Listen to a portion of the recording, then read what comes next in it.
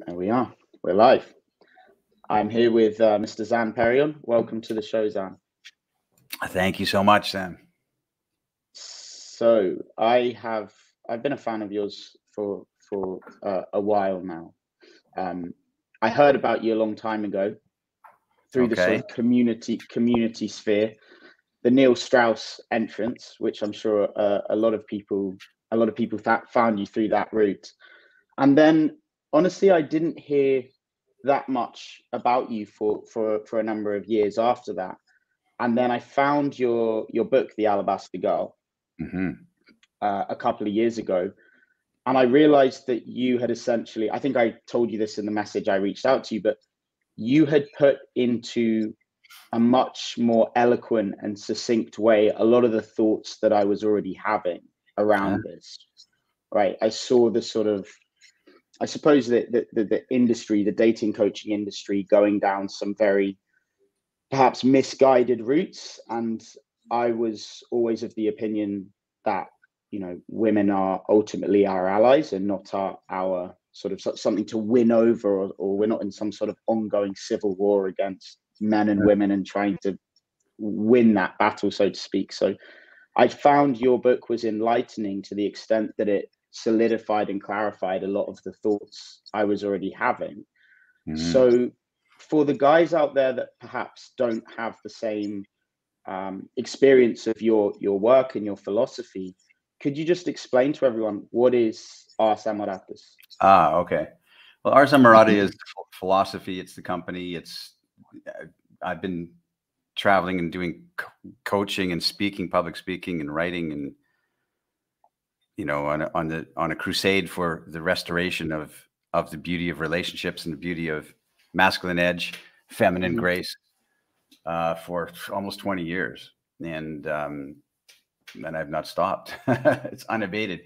So, very succinctly, the entire thing is boiled down to: why is there some men that have access to the world and the world of women that other men do not have?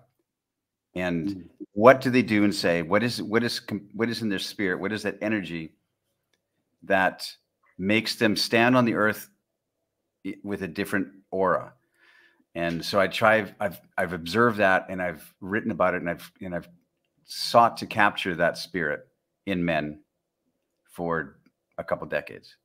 So that's kind of the essence of it. Yeah. That is a very succinct way of very succinct. I wrote a 400-page book on it. Yeah. I have never stopped talking about it. Yeah. And so 20 years later, now we find ourselves, perhaps if you're someone that, which I imagine you're not, but if you're someone that spends a lot of time on the news and sort of keeping up to date with current affairs, particularly in the Western world, in your country and my country in the UK, do you feel personally that the message of the book, the message of your philosophy, let's say, is more relevant now or less relevant than when you wrote it? Oh, I think it's more relevant. And I really do think that all hands are needed on deck, because the ship is sinking. And I'm not pessimistic. I'm very optimistic. But we need to have strong, measured voices, and we need to have a good, strong, measured message. And so I think men are so widely lost today, and women are floundering too. And it's like, because there's no core. We've lost, you know what it is? I mean, my whole thesis is, I'm writing another book, but my whole thesis is that we've turned our face away from something. We've turned our face away from beauty. And by beauty, I mean a transcendent quality in our experiences. So when we look at a piece of art, it has a transcendent quality to move us, or a piece of music gives you shivers, you know, frisson, goosebumps. And we've scraped that away and slapped that away from all art, architecture, relationships, community. And so that we have a real antagonistic spirit. The world is wrapped in it. There's strife, there's turmoil, there's ripping apart, there's brother against brother, that kind of thing.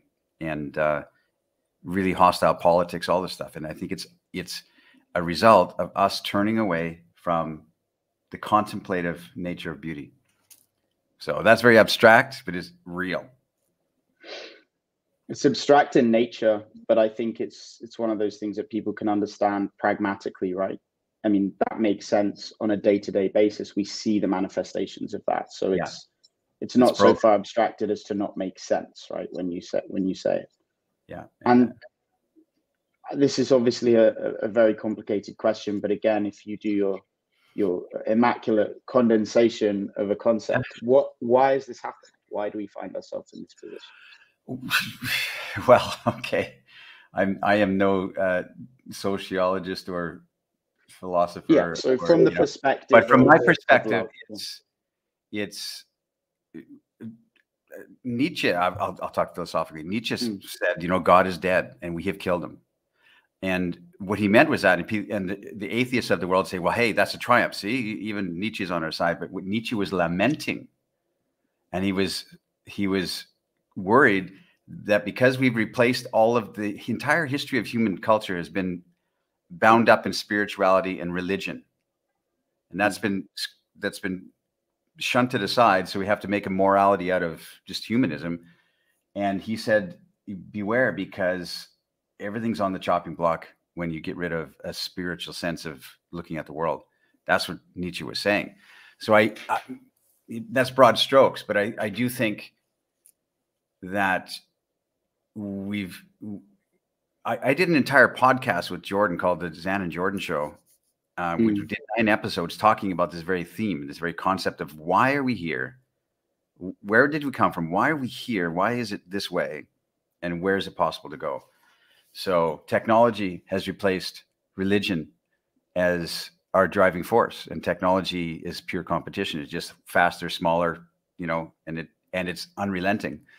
And I'm not saying anything good or bad about that. I like technology, but I think we've just lost. We have stopped as a culture, all cultures, as a community, as a family, as a man and a woman. We've stopped the sense of contemplation. Aristotle said the only life worth living is one of contemplation. And we don't do that. We just rush, we consume, we rush, we consume, we pick at others, we pick at each other, and there's no contemplative life. And that's the problem. Yeah. Yeah. So for people who perhaps aren't of the, let's say, dogmatic mindset, people who don't believe in a religion just on the basis that it's historically people have believed it.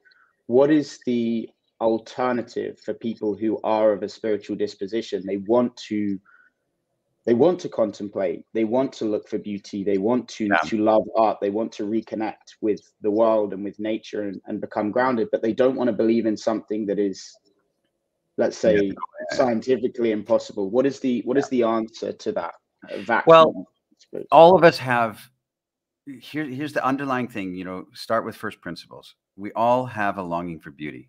Everybody. I don't care any religion that is in a person's soul or any atheistic bent. Everybody is caught up in moments of ecstasy of, to see the face of their beloved, for instance, smiling at them, or to see or hear a piece of music, or to see a sunset. We're all moved by beauty, and we all have a longing for beauty in our lives, all across all the spectrum of religions, non-religions, everything. So I think that's the underlying thesis. I think beauty is the religion. I really do. I think that call for beauty, which we're starved for, is agnostic to beliefs or non-beliefs. It's across the spectrum. And so we can fall back on that. Excuse me. That we have that desire for a beautiful experience in life, for a beautiful relationship, for a beautiful family, for a beautiful life well lived when we're old. We all have that. We all have that desire for that. And so that's the fundamental essence of it. I mean, I know that's abstract, but it is what is necessary to replace this feeling of void and absurdism and existentialism that we've been sitting in for the last 100 years. It's what's needed to fill that again with meaning. Beauty is meaning. And so I'm writing a book, and it's not easy because I can't even articulate it, and I can't even, and I don't even know it. I'm going, my book, The Alabaster Girl, it came out of my experience. It took me 10 years to write, and I never read a book the entire time I was writing it. And I love books because I didn't want to influence it. I wanted to just dump this out of my soul. You know, I just wanted to vomit it out. And I got the book done, and that book is put away. And I never read any books during that time. But this next book I'm writing, I'm consuming and reading like crazy. I'm reading the ancients and Greek and Roman myth, philosophy and stuff. I have to, because I have nothing in me to talk about beauty or this experience or the modern culture of the world. I have nothing to say, but it's all been said before. So yeah, it's one of those maybe difficult areas to address because it's kind of self-evident, right? It's like one of those, beauty is one of those concepts or words where if you're asked to describe it, it is what it is in every sense. Correct. Like, yeah. So yeah, trying to unpack a word that can only be described by its meaning is a difficult feat indeed. Well, I think, and here's my delusion, because I'm crazy.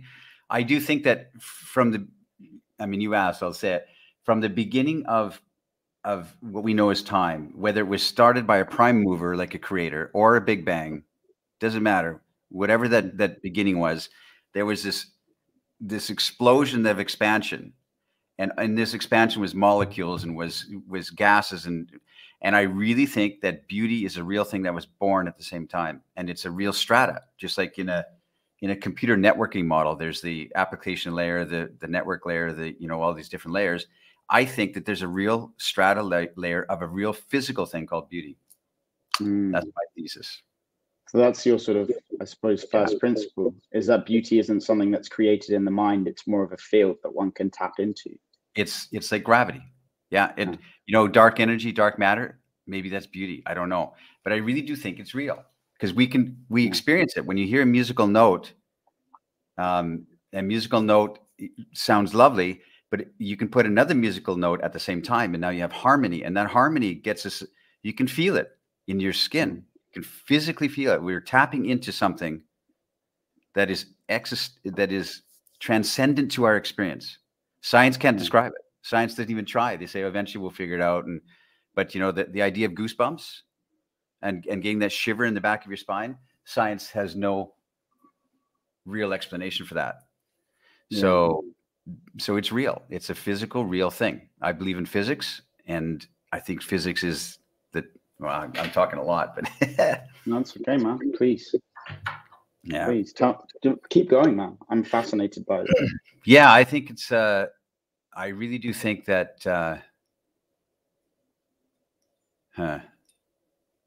Maslow talked about peak experiences, right? He talked about, we have your food, water, and shelter met. Now you have a transcendent quality in the higher thing. And we're hungry for that. We have a cult of ugliness wrapping the world. And art used to be about the art. Now it's about the artist, just like everything else. It's the reality TV ethic. It's about me. Our entire, this volume of generation is all about me. The #1 genre of books sold in the world right now is memoir. Look at me more. And I'm only 22 and I'm writing my memoir, and we're awash with it. And everything is centered around me. The artist now is the famous thing, not the art. It's the name of the artist. And so we've really because we've turned our face away from something transcendent. We've turned inward and said, yeah, we're the only thing that's important. And it's causing all of our, this navel gazing and this self-help generation, self-help, it's the other genre of books that's outselling all of this is self-help. And I'm not against self-help per se, but I'm against the self-help machine. Yeah. I think that it's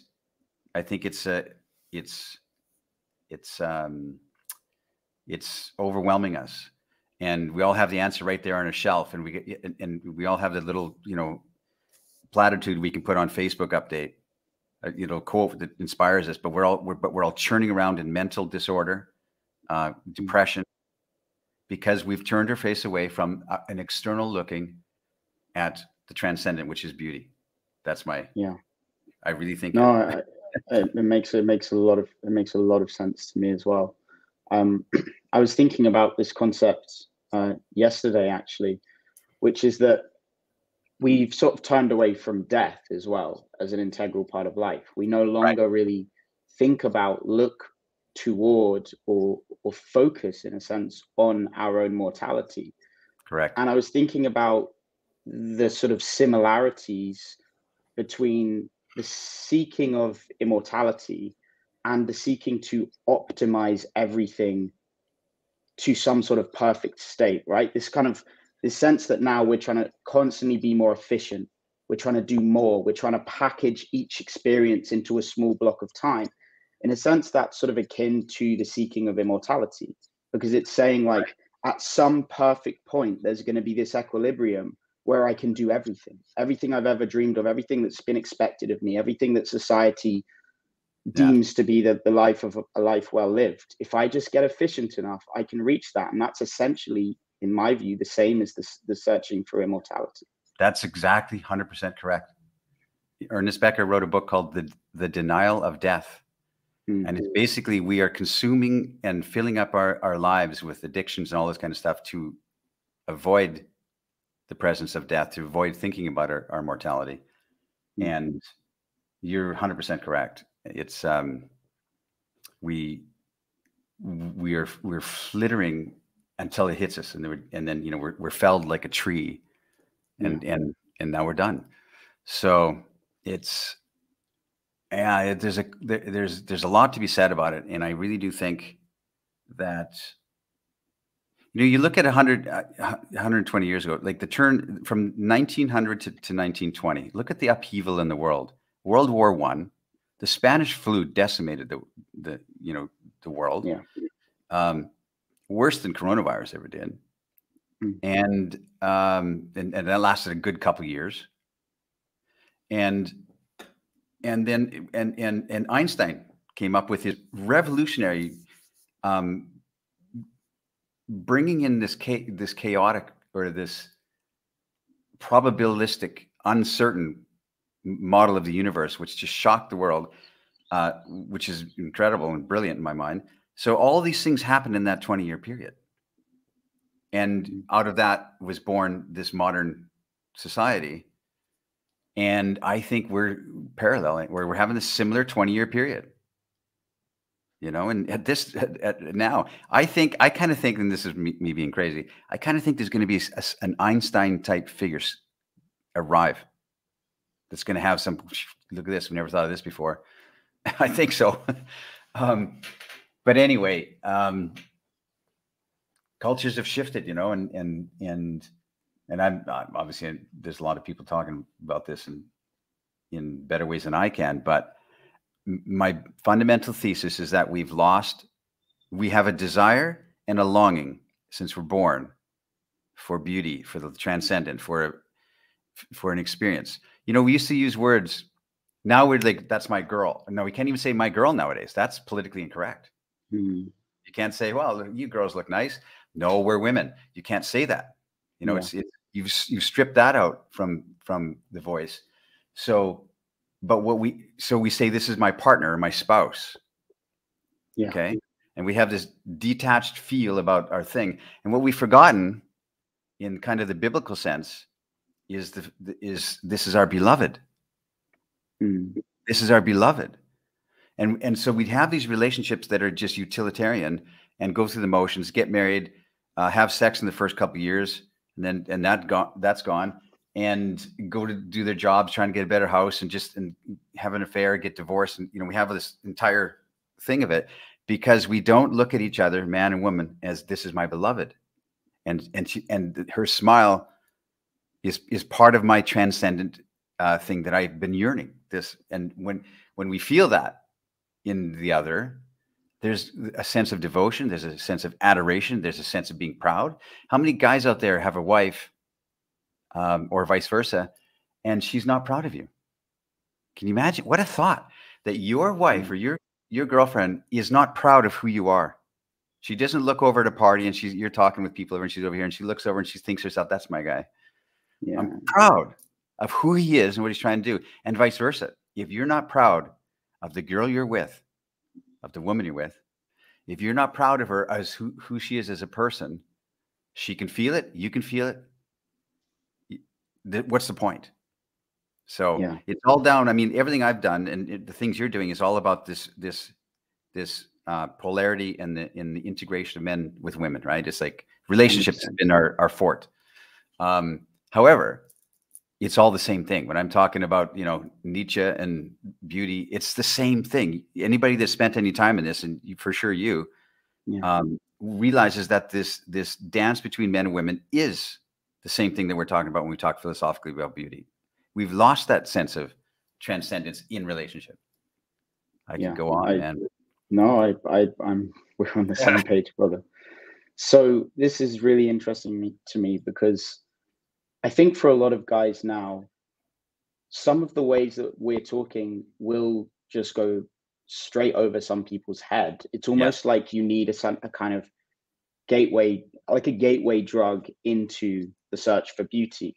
Now, from your perspective, obviously the Alabaster Girl is really focused on the search for beauty with direct experience with women being that access key, that entrance point. Correct. Do you believe that that's a sort of universal portal into the world of beauty for men, right? Do you believe that if a man is abstracted from beauty, if he's detached from beauty, that focusing on direct experience with women can be his, let's say, gateway drug? For sure. I mean, it was certainly mine. It doesn't have to be the only way. It could be an artistic, path through life. It could be seeking, your highest expression in art. But absolutely, it's a seeking mind. And anybody who's watching your podcast or listening to your podcast is only doing so because they are, number one, sincere in their desire to learn something about themselves and stand on this earth better. And number two, they are a seeker. There's a lot, like you said, there's maybe 80% of the men and women out there are not seekers, and they just consume and they exist, and a day rolls into another, and they don't have an inner monologue, and they don't look out the window and wonder, and stand on a balcony and ponder. They don't do it.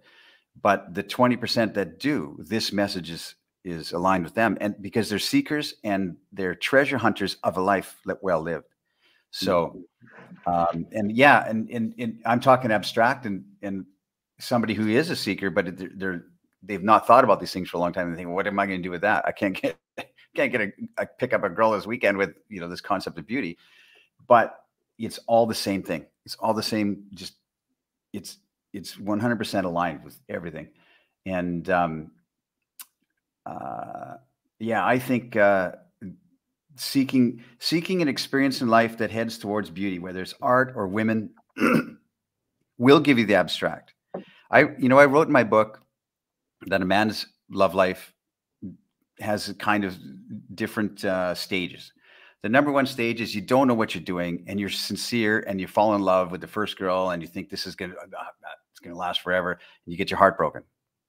The second stage is you've had your heart broken a couple of times. Now you get a little jaded, and you just play the field a bit. Maybe you have a marriage, maybe a second marriage, and you just kind of go through that as you do in other things like career and stuff like that.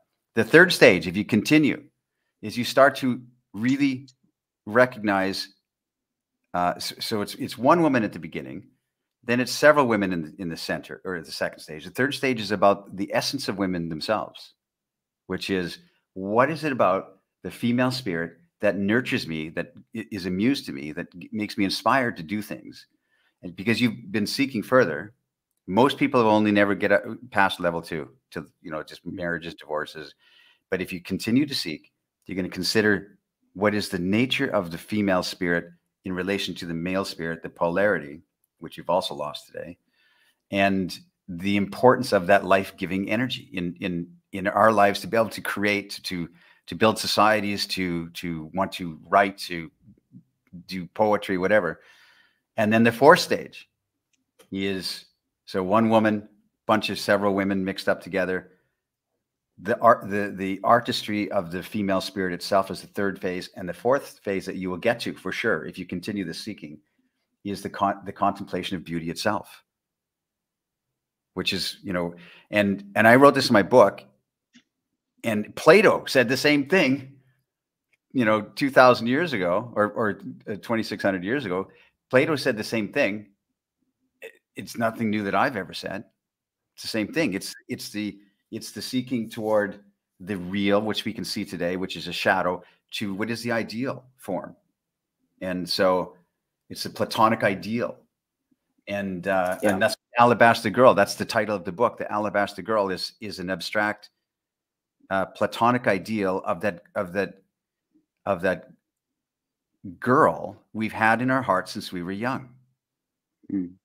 The one that we want to make us feel alive, you know. So yeah, it's the woman that we see reflections of when we see that woman pass us in the day, and she makes you feel something really deep on a fundamental level. That is like some reflection of the spirit of the feminine, correct. Some reflection of the alabaster. And that's a touch with the divine, the transcendent. It's absolutely, it's the same thing as listening to a piece of music that you'll never forget it. Everybody that's listening to this podcast can remember a time when a girl said something to them, for instance, for the guys, that they never forgot. I remember when I was 19, 20, 21, and I was just completely lost with women and so insecure and so beating myself up. And I would go to the bars by myself and stand there all night till the lights came on. And I remember one time being frustrated and lost again. And I walked out of this bar, and there was a girl sitting down on a curb off to the right. And she was sitting there just by herself. And I glanced over and she smiled at me. Beautiful, one of the most beautiful things I've ever seen. She smiled at me. She said, "Hello." I said, "Hi." And she told me her name, and she asked me to sit down beside her, and she talked to me for maybe 3-4 minutes, and then she had to leave. She wasn't from the town. She wasn't from that city, and she had to leave. And she was like this, I don't remember her name or anything, but she was like this angel that came in, and I've never forgotten it.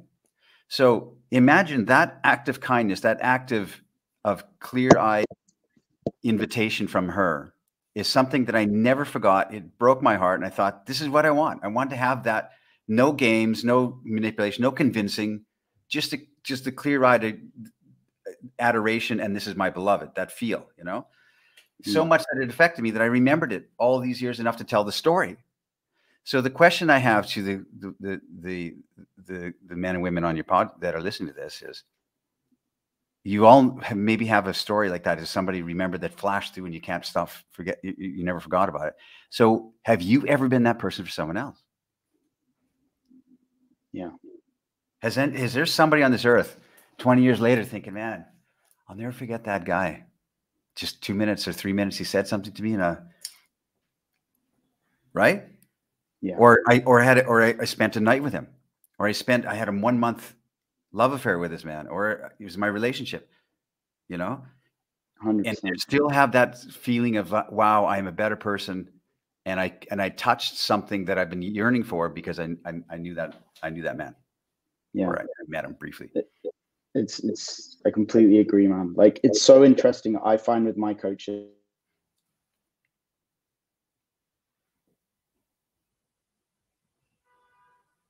Hey, I think I lost you.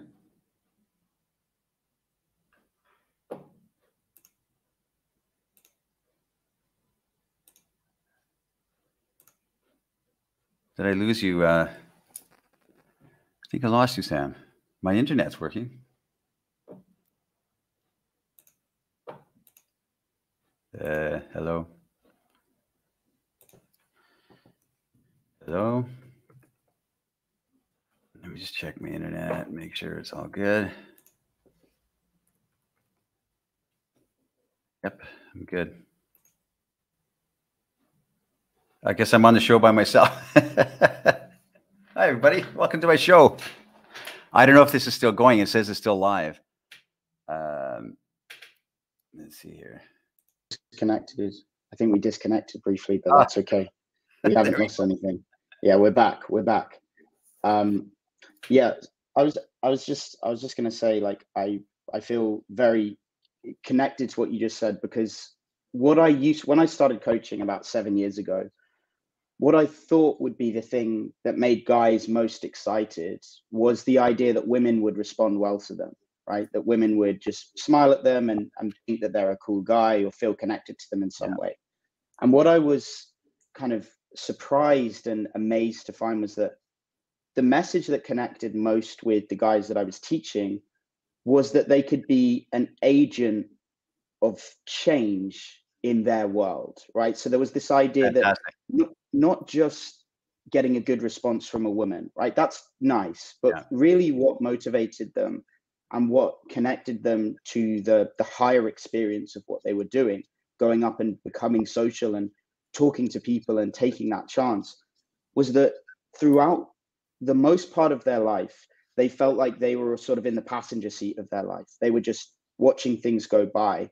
And when they started going out and meeting women, for the first time, they saw the real effect of them deciding to take this chance. And they saw the way that sort of butterfly effect, that one moment gives that girl that feeling inside. And then she goes and talks to her friends. And then her friends change their view about what men are like.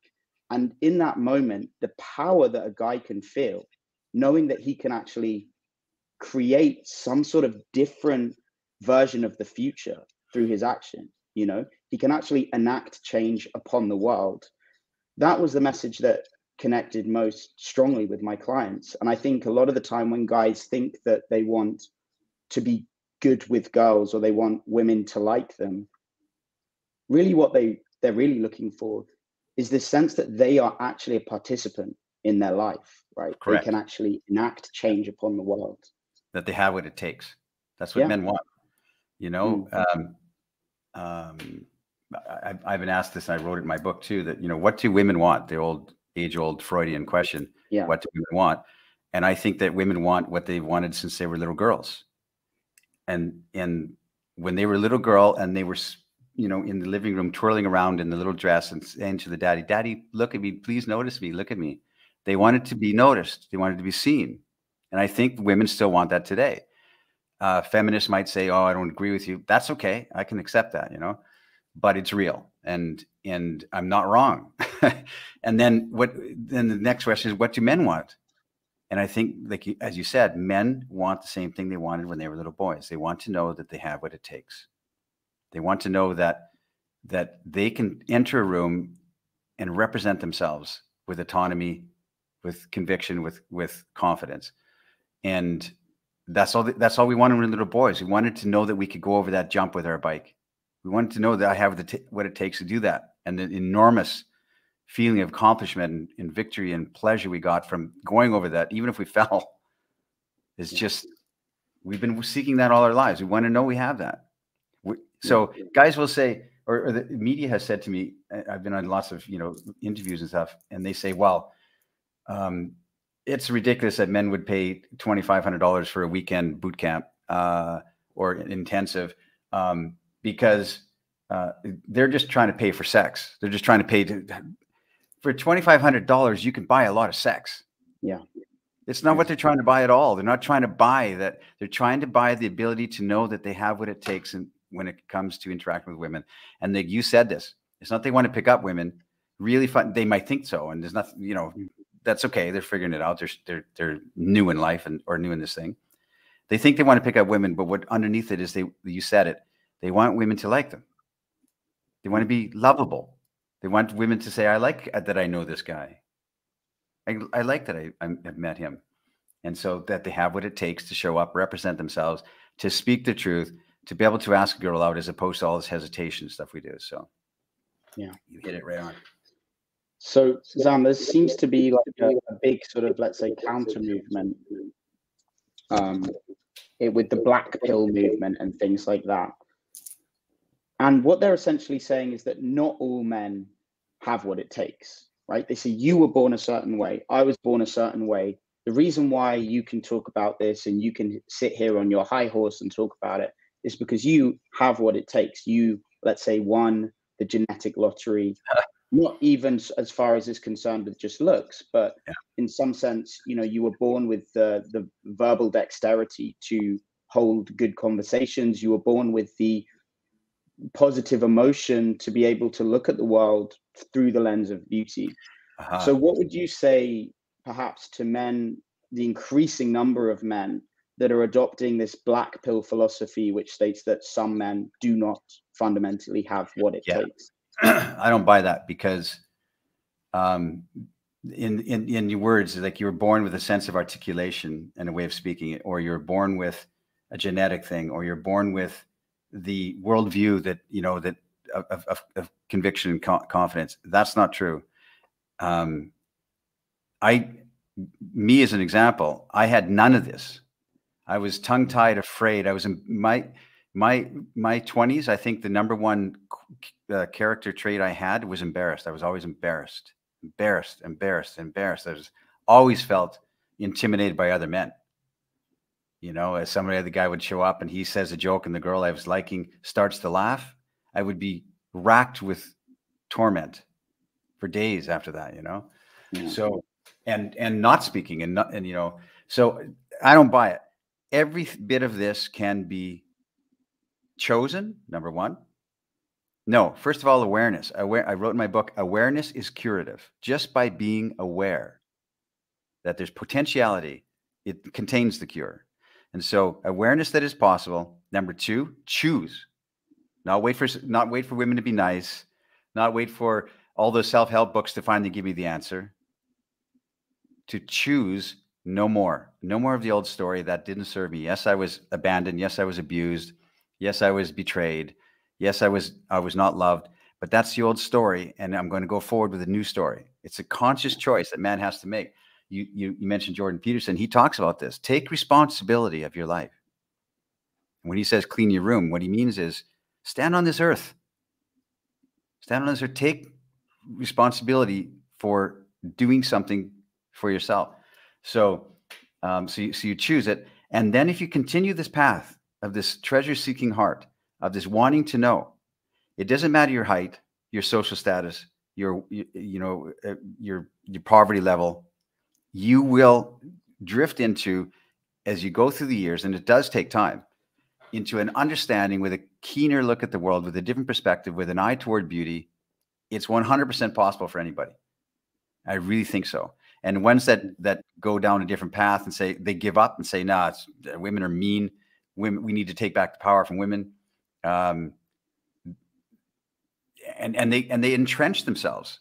These modern men's movements, you know, they're painting their faces and sitting in the forest and beating drums, and we're men, yeah, and dancing around the fire, but they're doing it without the saving life, grace, and counterbalance beauty of women. It's men being with men, as opposed to men being with men in the company and the bathing influence of women. So, yeah. And it's reinforcing, right? It's the echo chamber, and it's so dangerous, because once you start having those thoughts, women are manipulative, women are gold diggers, women are fundamentally interested in your resources. It's amazing how sometimes an abstract idea can be so clearly seen in real life. And for me, you know, I'm in Rio de Janeiro, which is a city, you know the city. I heard about some of your experiences there, but it's a place where every experience is essentially available. And a good friend of mine from New York, a very sort of, you know, high earning CEO professional, he told me, like, you know, I think all women are prostitutes, essentially. Yeah. And, you know, I go and talk to a woman, she doesn't respond to me. I offer her some money. She's around my house in 5-10 minutes, right? Boyfriend or not, she'll come around to get the gift. And I thought about it, and you know, I was thinking, why is that? That never happens to me, right? I never seem to meet these women. And it became really obvious that the fact that he is viewing the world through that lens, that women are gold diggers, that women are seeking his resources, means that not only is he more likely to stumble upon those women and to resonate on some level with women who are at least currently more inclined towards that. Sure. And there are. But he's bringing those qualities out even in women who aren't typically like that, right? You talk about the Madonna and the whore, that example. Yeah. Sounds a little bit politically incorrect now, but the idea that women have these two sides, right? They want to be They want to be comforted. They want to be looked after. They want to help, but they also want the adventure, the rough side, the darker side of life. Correct. It's like that. If you start having these thoughts, you're going to start attracting women who are more inclined to that. And also you're going to start bringing out those sort of mentalities in all women. That you Correct. You 100% nailed it. You're saying it exactly 100% aligned and perfect.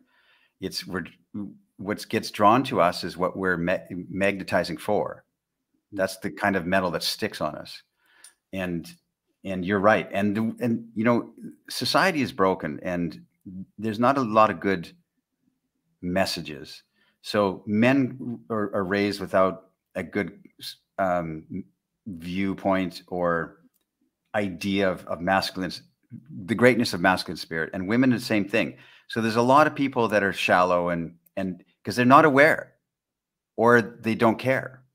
And I can go into a bar in Manhattan with that guy and I can say hi to a girl and she could say the same thing, or she could be just completely, we're talking here, you know, it could happen. It happens. And it's like, but the whole point is we're taking a run around these societal. I've been on radio shows. I was on a woman's sex show one time. She said, you know, what do you think about pornography and what it's done to the society? And I said, well, that's a good question. And the truth is, yes, I know that pornography is everywhere. It's pervasive.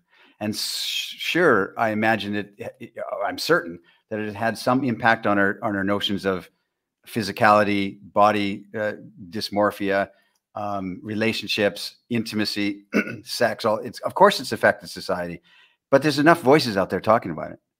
They don't need me. So I don't talk about feminism. I don't talk about men going their own way. I don't talk about pornography. We take an end run around that and talk about these great qualities that we want to seek in men and women. So it's a call forth. So the guy that thinks that all women are gold diggers or prostitutes in Manhattan, it's a call forth to that man to say, no, there's a better way of looking at it. And it's real. Yeah. And you don't have to have that. And they don't know because there's no light. All they see is darkness. And that's what they were raised in, this culture of that. So they don't see that there is a light. And excuse me, my voice. I just got over COVID. It wasn't bad, but I got a little tickle in my throat. So you know, I've said for years, you know, head toward the light and only the light. Don't wade through feminism and pornography and all these societal things. There's millions of voices talking, but they don't need to hear mine, right? So go around it, head toward the light and only the light. And then the men say, but there is no light. Well, then the answer to that is, well, yeah, I get that. So be the light. Yeah. You have to create a flicker, right? Create a spark. Yeah. Oh man, that's amazing. Yeah, I talk a lot to clients about this because they often say to me, well, look, my issue is approach anxiety, right? It's just always, it's like, how do I get over approach anxiety? How do I stop my approach anxiety? And what I say to them, and I never used to do this, it's only in the past 3 years or so that I've learned this, but everything you talk or think about is a propaganda machine in your own mind. Mm-hmm. So if I spend 30, 40 minutes talking to a client about their approach anxiety, what are they going to be thinking about at the end of that? And what am I going to be advertising to their mind? Well, approach anxiety, right? So it's almost like there's this direct approach where instead of saying, how do we resolve approach anxiety and further advertising that concept in our mind, you just say, focus on the opposite. Focus on the woman in the world right now. Focus on your direct experience. Focus on what you see, what you hear, what you feel, what you breathe, and go straight towards that. And you can divert the problem altogether by going in the opposite direction. 100%. And it is the big thing for men of every age. They're tongue-tied. They don't know what to say. They don't think they're articulate enough or funny enough. You know, all these things. But, you know, we have a lot of confusion. There's a lot we don't know. But the way I say it is this to men. You know, Aristotle talked about begin with first principles. So what is the first principle? What do you know to be true? Number one, I'm lonely I know that to be true. Number 2, I'm horny. I know that to be true. Number 3, I like women. That's a basic fundamental principle that I know to be true. And that looks like a woman that I'm attracted to. No one can say those are not true. Those postulates are not, they're not real. They are. No woman can say that's not real. It's true. It's 100% true. You know that to be true. So you just settle into what you know to be true about you, and then you speak that truth. That's it. I like you. I was over there with my friend Sam, and I saw you, and I had to come say hi, and I don't know what to say next, but I had to say it. I think you're attractive, and I had to come say hi. That's first principles. There's no question in that. There's no, will you like me? Can I buy you a drink? There's statement of truths that you know to be true. And I would like to see you again. That's a statement. Can you imagine that? That's not, well, are you busy this weekend? You're saying, I would like to see you again. Zip, shut up, statement of truth that no one can, she can't reject it. She can't say, I know, I reject that.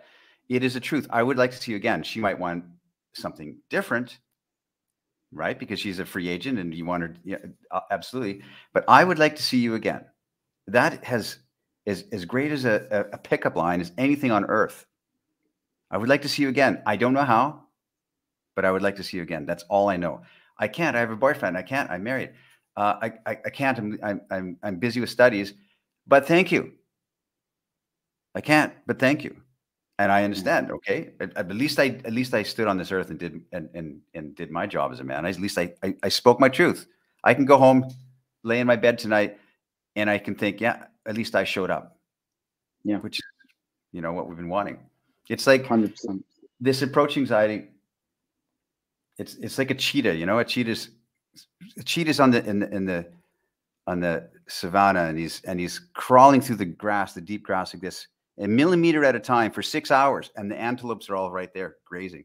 And he gets closer and closer, and he's at the edge of the tall grass, and the tension's there, and the wildlife, videographers are filming the whole thing, and he's creeping. All of a sudden, he springs into action. This cheetah, this 6 hours of coiled tension, springs into action and heads right for the antelope he's been eyeing, this single one. The antelope immediately, without thinking too, takes off, and there's this chase, just bolting, and the antelope's zigging and zagging and stuff like that. And as the cheetah gets closer and closer and closer, and you think is just about to grab it, and he swipes in slow motion with his paw like this and hits the rump of the antelope, but the antelope spins and jumps and goes that way, and the cheetah goes head over heels in the dust, big dust cloud, and he lands on his face, and the antelope's gone. What does the cheetah do? He gets up. What does he do? He licks his balls and he looks around. Does he think, oh, I failed again? I'm not good at this. Does he blame himself? No, he just says, missed that one. I'm still hungry. I guess I'll have to go, So it's that same spirit that, we blame ourselves, as opposed to realizing that sometimes life has a way that escapes from us. So 100%.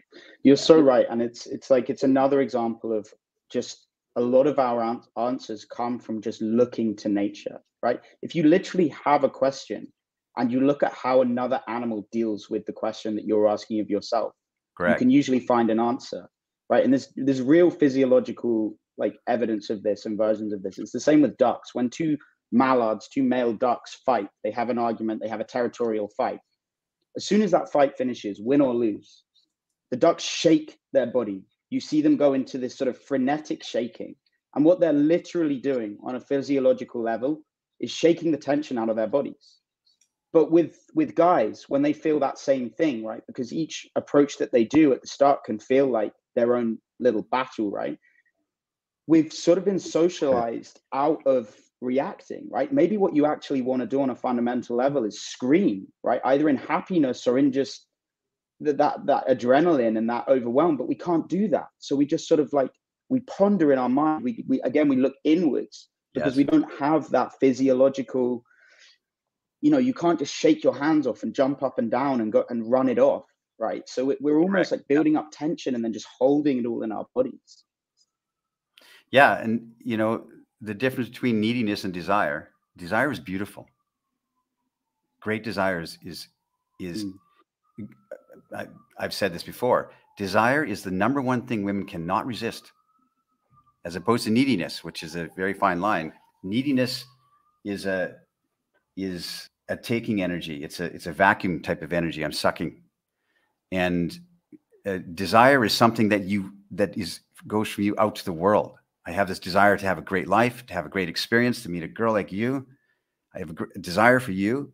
That's a gift, because you've been given a gift. You've been given a gift from on high, and you pass it through. And that gift is your sexual desire. You were born with sexual desire. Men say, how do I increase my sexual awareness? You watch porn all day long, you know? So don't tell me you don't have that. And we're taught that it's toxic today and it's shameful, and men should, men are one step away from being a rapist. That's wrong. That's a crime that society is dumping upon men. We were born with this sexual energy coursing through us, and to love it and to embrace it and say, this is who I am. And I will not apologize now. And with respect and empathy and all these great, wonderful tempering elements. I think, we're wide ranging here, but I think there's a disservice to men.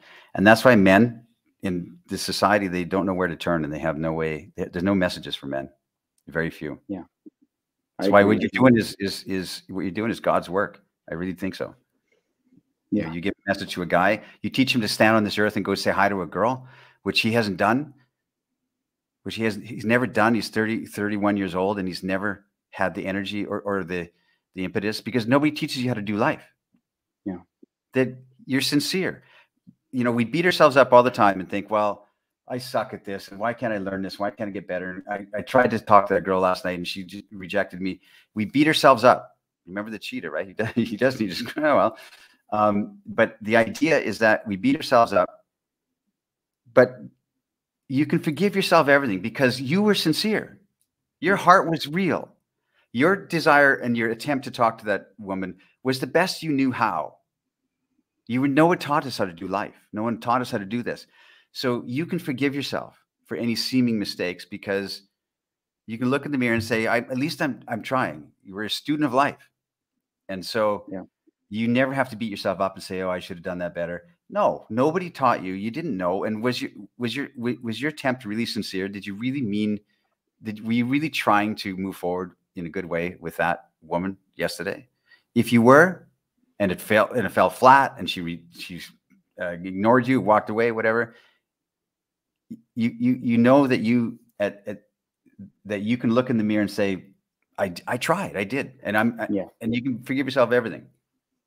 You've done right by yourself, right? Done right by yourself. Done what you needed to. Or you can't control even how you're going to feel in that specific interaction. Really, all you control is that inner sense of, I feel some sense of tension or nervousness. And in taking that action, I don't know what's going to come out of my mouth. I don't even know if I'm going to be able to speak. But if I show up, that was the step that I needed to take. And that was exactly where I needed to be and what I needed to do. That's right. Yeah, that's great. Awesome, man. So let's try and see if we can make something a bit practical. And maybe this isn't the most exciting question, but I'm coaching like a group of like 4 guys at the moment, and they're doing incredibly. Like the way that they support each other, and the way that they kind of can do my job for me in some senses, and just push each other and just be each other's own sort of support system and role model is amazing. But I think for a lot of guys, they don't really feel like they have space or time in their day-to-day lives. We're not all gypsy pirates. So for guys that are maybe working that 9 to 5 and maybe in their downtime, they feel kind of exhausted, and they just literally don't see the pockets or windows of time during which they can go out and create this sort of lifestyle, these sort of moments for themselves. What would be your advice to guys like that? Yeah, that's a tough one. And so for the dating world, because they're so busy and they don't have time to go out and linger somewhere, they go to swiping apps and this kind of stuff, right? The Tinders of the world, I guess. I think you should, if you really have this desire and you want to understand this, you should rearrange your life as best you can. Obviously not quit your job or something, but maybe so. Maybe so. There's there's men who are in their 20s and they say, well, I don't know my next step. I'll tell you your next step. In the Bible, God said to Abram, he said, leave your father's house, leave your country, and go to a place that I will show you, to a land that I will show you. And I think that's a great message. You're in Rio because you wanted to, you're looking to find something, right? Now, I'm not saying you have to do that, because this journey is really an inner journey as opposed to leaving, you know, the city you're in and the great job you have, for instance, and maybe you love it. So I'm not saying just quit everything, but you should rearrange your spare time so that you can have the sense of, let me put it this way, to go out and prowl around the city. You know, go to a wine tasting, go to an art gallery opening in your city. Go to something that has got a lingering quality. If you go to it and there's an art gallery that is having an exhibition for that evening, and you read about it, look it up on the internet over that weekend, you can have men and women there, and the women are largely single that go to these things. They're going to be there lingering, looking at the art, tasting some grapes and cheese. It's a lingering energy, and it's a movement energy. And that kind of thing is where if I went to a brand new city, I would probably go do someplace like that if I didn't know anybody. So things like that, it's not easy in this modern age, especially with Corona, and everybody's expecting the dating to come from their phones now. So, but still, analog. I'm from the analog world, you know. I'm the last. I was in Switzerland a while ago with a good friend of mine. He's 25 years old, and we were having a glass of wine, sitting there talking. He's in his house, and he said, "Zan, they don't make them like you anymore. They don't make guys like you anymore." Hey, that's nice. That's Carl. That's a nice compliment. Thank you, brother. That's cool. No. You're missing what I'm saying. It's not possible for somebody to be born in this culture and go through what you went through, which is an analog experience with women. Before digital, you had to straighten your tie, get up your nerve. Your buddy had to elbow you. You go up and you try and talk to her. That was your only recourse before online dating stuff. And he said, nobody else is going to have to go through that we know of. So it's like, it's an interesting thought. It's like, but analog is premium. All the people that have spent a lot of time on Tinder and stuff like that, they would love to know. Imagine this: we had 15 years of online dating, 20 years of online dating, 10 years of it being Tinder or whatever, and then 2 years of coronavirus lockdown. There's an entire generation of men who are turning 30 who have never approached women or had to go without their digital gadget in their hand, who've done it analog. There's an entire generation. And so imagine if you're a dating coach today or in the future, you're going to be a premium. You're going to be at a premium to be able to teach men and women how to interact on a social level that isn't through their, social media and stuff like that. It's going to be a premium. You'd be doing well to be a dating coach nowadays. Yeah, 100% agree with that. I feel like there's a real yearning in men to step back from all of this. It's like we're sort of cascading towards a future that is so deeply entrenched in a world that isn't the one we're designed for, this meta world, that I think there's just this deep spiritual yearning. And I hear it more in the voices that argue against this than the voices that argue for it. I hear some guys and they argue with me about Tinder. They say, dude, you're a dinosaur. You say you're a dinosaur. You don't use Tinder, right? Why don't you just optimize your chances? The world's clearly going in this direction. Why don't you just, do what gets you the results? And I can hear in their voice as they say it, some sense that they're trying to force this opinion even on themselves, that they don't truly believe it, but that they can't quite feel the alternative, even though they know it exists, Yeah, no, it's true. And it's, but they will come to that. I mean, they will come to an equilibrium or a feeling of unrest that it hasn't been serving them. And maybe it's serving them now but if you are any kind of a contemplative soul or a seeker of any kind, you will have to go into contemplative types of states, which is including a contemplative approach with meeting women.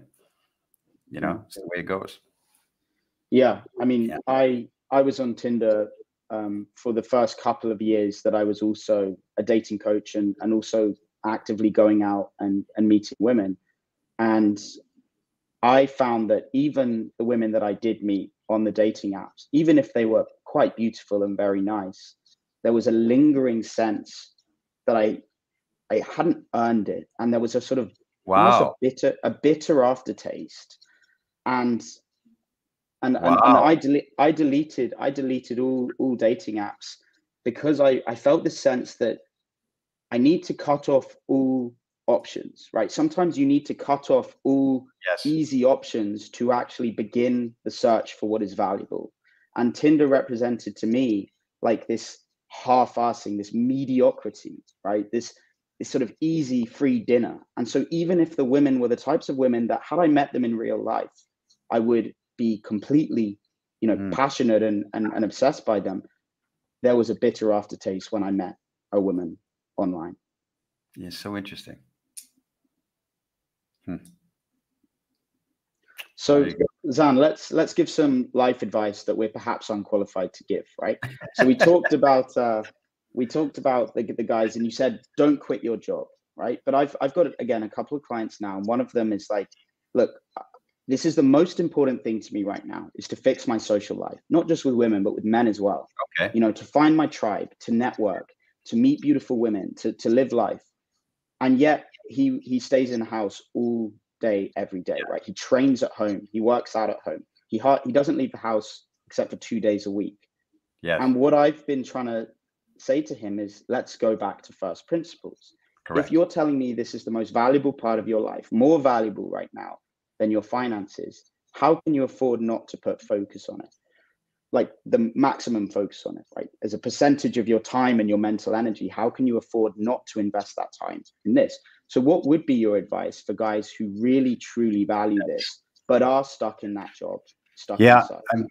You know, your friend saying that, I would, that's my highest priority. That's not true. It is not.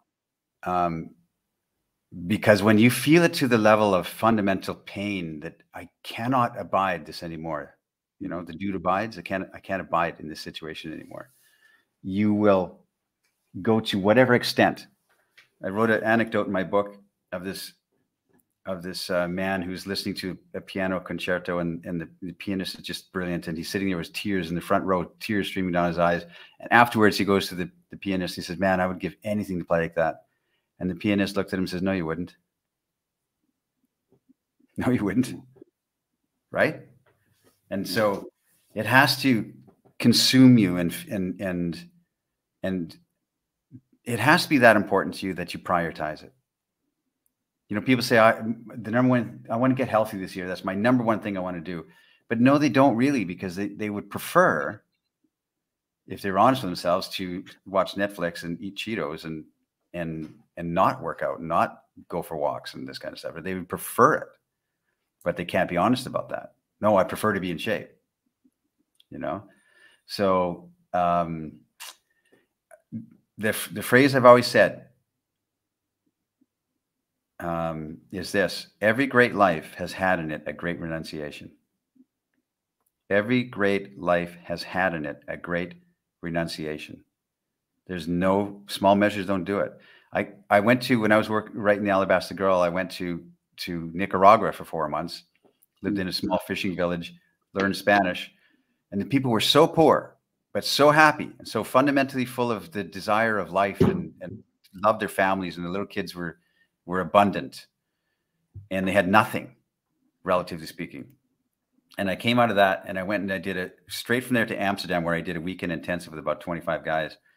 And I'm sitting there looking around the room, and I'm thinking, and they're saying, oh, my life sucks because of this and this and this. I'm thinking, we have not put ourselves to the test.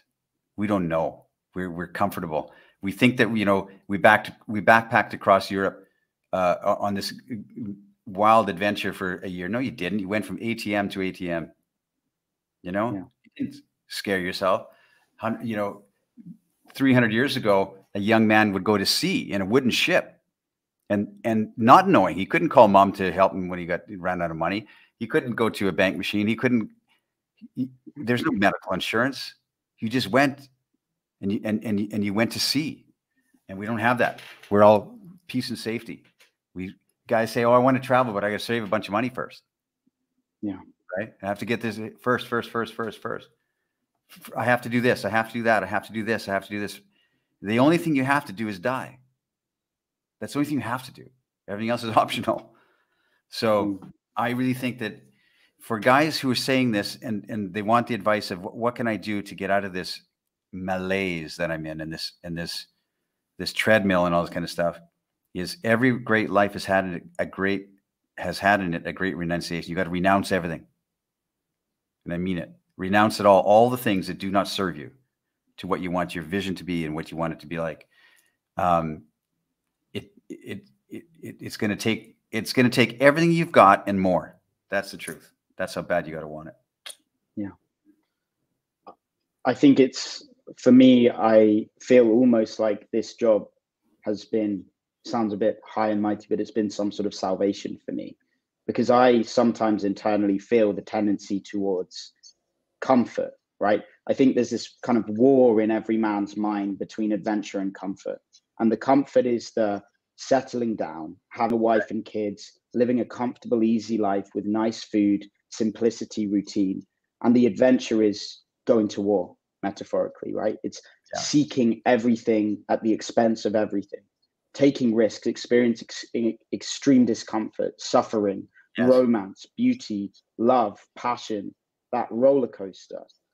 And I feel the pull towards comfort sometimes. I feel that tendency to want to sit and, descend into mediocrity. And I feel in some senses spiritually, like my spirituality partly comes from the fact that when I go out with a client, I have to be on, I have to be good for them. That is my responsibility. And that allows me to speak to myself as I'm speaking to them, and it's almost like, feels like some sort of salvation. Every time I feel that tendency towards mediocrity, I'm forced by responsibility to go out and pull others out of the mud. And so I do the same for myself, so I feel really grateful that I was able to burn my bridges and do a job that cut me off from 90% of professions and jobs. Like I don't have access to corporate jobs now. They've seen too much, and so I think maybe what we're hinting at here is like, sometimes you've got to burn your fucking bridges. You got to go that path and scorch the earth behind, so you can't go back. You've got to burn your ships for sure. And if you don't have the fortitude to do that, then why would a woman have any attraction to what the weakness that is you? You're a domestic pet, because you have no conviction. You haven't stood on this earth and collided with the earth, with your body and with your soul. You haven't done it. You didn't bear witness to your reason for being born. I mean, we're talking it's a call. You better believe it's a call. It's very few men will heed this call, and most men will I don't need it, or I don't believe it, or whatever.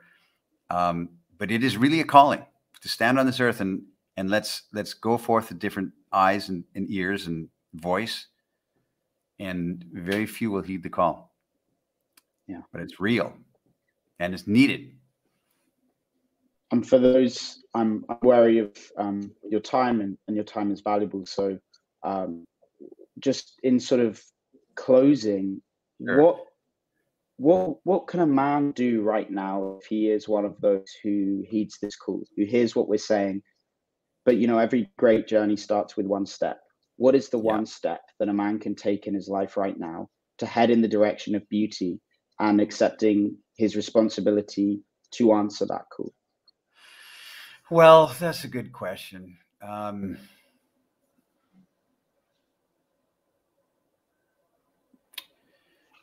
Recognize, I think what the first thing we can recognize is that no one's coming around to help. Our father figure is not going to come there and put his arm around your shoulders and say it's going to be okay. Those days are gone. That ship sailed. So you've got to look in the mirror at yourself, because nobody's going to put their arm around you and say it's going to be okay. So you've got to do it for yourself. You got to put your arm around yourself in the mirror and say, it's okay, I got you. And forgive yourself. Forgive yourself all the seeming trouble and mistakes and things you've done in the past. Forgive yourself, because we're just guys trying to figure it out. Nobody teaches us. So I think that's the first step. It's not self-acceptance. It's self. I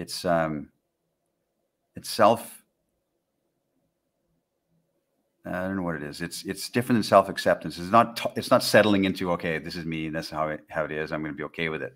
No, it's saying you're that little boy who was sincere, and you still are. So don't forget it. And let's remember that we're always that till the day we die. We're sincere. We want to know. So we're a student of life. No one can take that away from you. Like a woman can say, I reject you in every possible way, but she cannot reject the fact that you're a student of life, that you're trying. No one can say that. Yeah, that's not true. Yeah. What do you do? What do you do? Well, I'm a student of life. What do you do? You know? Yeah. So, excuse me. I really think throw away all the self-help. I'm generalizing. I'm being an ass, but turn to literature.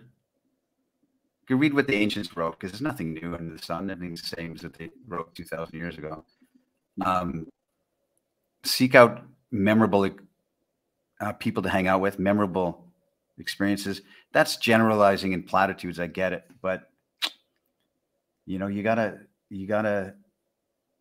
step forward and take these small steps, but just leave what doesn't serve you. Renounce what doesn't serve you. And trust that it's going to be okay. Yeah. Trust that it's going to be okay. Now, I remember one of the first events I ever did, there was a student in the audience. He goes, you know, Zan, I always thought that if I followed my dreams, the danger was that I'd be pushing a shopping cart, sleeping in a cardboard box, living under a bridge. But then he said, I realized this. Nobody who's pushing a shopping cart, wrapped in a cardboard box, sleeping under a bridge, is there because they followed their dreams. Nobody. That's interesting. Nobody. Yeah.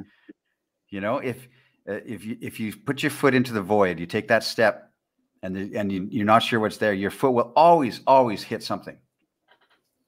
I can't remember who did this interview,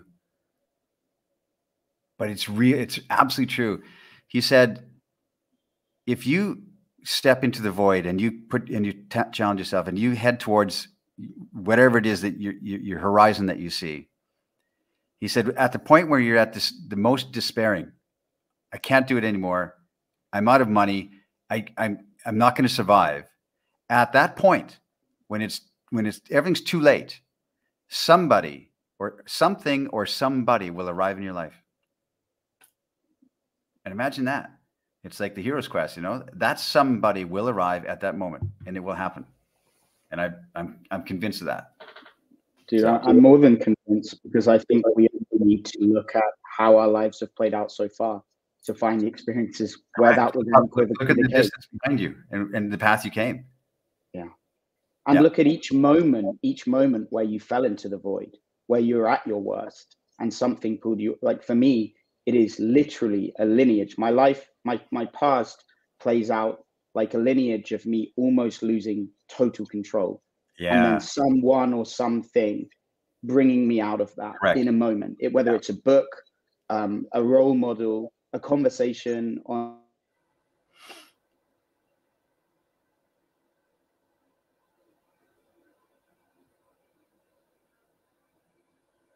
I think I lost you again. Yeah. Sorry about that. We're back. Okay. We're back. Okay.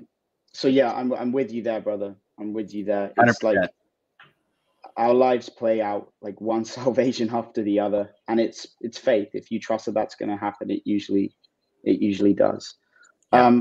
Man, I've really enjoyed this conversation. This was partly a selfish thing. I just really wanted to talk to you because your book, you say drop the self-help, but honestly, your book was for me it was what self-help really should be, which is a crystallization of principles that I understood, but had never created the web, that sort of concrete whole. And your book just allowed me to, I guess, organize, for lack of a better term, all of these principles and connect them all that I already, I suppose, was teaching and was thinking about.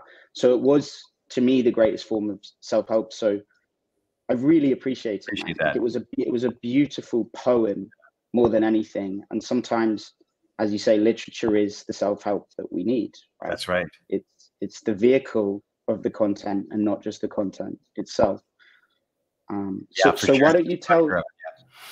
Yeah. So why don't you tell everyone, what are you working on now? What is this new book? When's it coming out? Where can people find you? I'm writing a second book and I'm struggling. I'm not prolific. I really am thinking a lot about it, and I think about it day and night, but I'm also lazy and I hang out with my girl a lot, you know, so, so yeah. And it's not about men and women, yes, even though it is. It's more, it's hard to describe. It's very along the lines of what we've been talking about here. You know, what is a life well lived, basically? What does that look like? So I'm writing that book. It's not easy. I'm working on it day and night. My other book, I have a copy here, Alabaster Girl. If anybody wants a copy, can you see it? 400 pages. 400 pages, 10 years to write. You can get it on Amazon, or I sign copies. I have copies in Romania where I am. Every couple of years we print off a couple thousand copies, and I sign books. I did the math, and I've signed over 6,000 books and sent them from Romania in the mail to different people. So if you want a signed copy from me, you just have to pay for the shipping and the handling, and it's a gift to you. And you just go to alabastergirl.com, and I'll sign a book, pop it in the mail. Yeah. It's insane. Wow. Yeah, it's $10. It's $10, but it costs me the cost of the book to print it in Romania, the postage, all that kind of stuff. It's a break-even thing, and so it's kind of a gift to people. So, and then I'd like to hear what people think about it, after they've read it. So, dude, I mean, it's honestly, top 5 books I've ever read in terms of books that have had an impact on me. Appreciate that. So. Man. And I'm quite a prolific reader as well. So it connected with me on a really, really fundamental level. So I know it will do for the guys watching this as well, because a lot of these guys have been following me for 5, 6, 7 years, and someone inside out after that. So I highly recommend. Very kind of you to say that. I'll give it as a gift. I'll give it as a gift to guys. You just pay for the shipping and the cost of the book. I think I lose $1 a book, but I want people to read it. So, and I'll sign it. I'll put a bookmark in it for you. And I'll send it in the mail. That's insane. And if people want to, I don't know, I'm not certain of, I guess, what you're offering at the moment in terms of coaching and materials. Okay. Is there any way people can find more about your philosophies? Yeah, I've got an online course, and which is the Ars Amorata course, the Essentials course, and we do it. We just started a class. We started every 3 months. So there's a waiting list. If you go try and sign up for now, if you go to I'll say it in a second. But the guys who go through this 90-day program, they graduate as members of what we call the Amorati. Ars Amorata is fake Latin. The Amorati is fake Latin. And we have members that we've had for 15 years. And we have, we have gatherings around the world. We have a super conference in the spring and the fall. We've got members that, in 30 countries, 40 countries. And so you can go sign and get on the wait list for the next class, which I think will be in a couple months from now. And then you're part of that inner circle in that conversation. And we have, great fun and parties, and that's our group. So that's called the Amorati. So if you go to amorati.net, AMORATI.net, there's a wait list. Put your name on the wait list and sign up for our next Essentials program. You'll see me in the calls. We have Zoom calls. We have, a weekly thing. And then you graduate and you're part of this membership for forever, for life. And it's the guys that when women say, where are the real men in this world? I'll tell you where they are. They're right over there, the Amorati. So they can find me there. They can go to zanperrion.com, arsamorata.com. I don't do a lot of personal coaching these days, one-on-one coaching type thing. And I did a lot of that.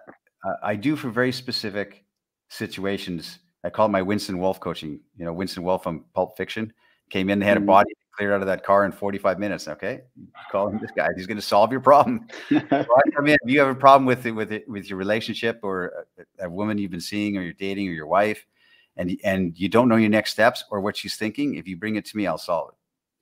Awesome. So, Awesome, man. I don't do it very often because I'm writing. Yeah. Yeah. And seeking beauty endlessly. Yeah. So Amorati, AMORATI.net. It's a fake Latin word. Ars Amorata is fake Latin. What happened was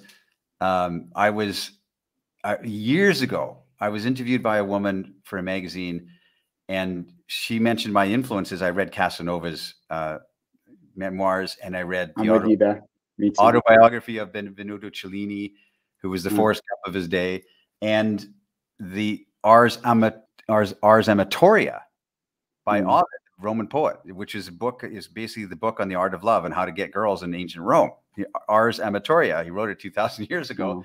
And she misquoted me in the magazine. Zan liked all these books, and including Ovid's Ars Amorata. So it's fake Latin. It didn't mean anything. So I absconded it. I took it. It's my trademark. And so Ars Amorata is the name of our brand for 20 years. And the Amorati is our name of our membership. So yeah. Not to be confused with Illuminati, but not to be. Well, how do you know? We are the Illuminati. The modern Illuminati, based on love as their core principle. It's amazing. That's cool, brother. Thank you so much for coming on, man. As I said, like for me, this is just a great pleasure to be able to have this conversation with you, because I think, as you said at the start, I honestly think the message is more potent and more immediate now than it has ever been before. And correct. So I want to reinvigorate this message for at least my audience, and for anyone who gets the chance to watch this, because I think it's too important to ignore. So thank you for putting your word out there, man, and taking that responsibility, and living what you preach, So well, thank you for having me. I appreciate it, brother. All links I'll attach in the description to the video. Okay. And dude, I'd love to do a follow-up to this. Let's see if the world has some semblance of normality and naturalness over the coming months and years. But I'd love to do a follow-up in the future, brother. Okay, you bet. I've enjoyed this a lot. Thank you for having me. It's been You're very welcome, man. You bet. Take care, brother. Bye, guys. Bye. Bye-bye.